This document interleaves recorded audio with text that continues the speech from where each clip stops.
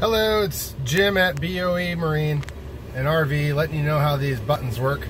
So basically this little button right here in the middle is actually a button, and it's a directional like a touchpad, so you can move your menu around. So the menu we're working on is going to show up right up here on the front. Right now it says reserve fuel. So we'll hit the home button and you'll see nothing happens. Now we'll hit the button in the middle and it's going to bring up the menu.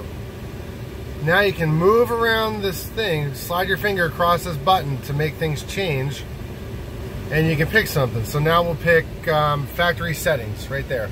I'm going to push in on this button with my thumb right here, and it's now going to go to reset all settings. If I don't want to do that, if I hit the wrong button, I can hit the back button here, and it's going to take me to where I just was.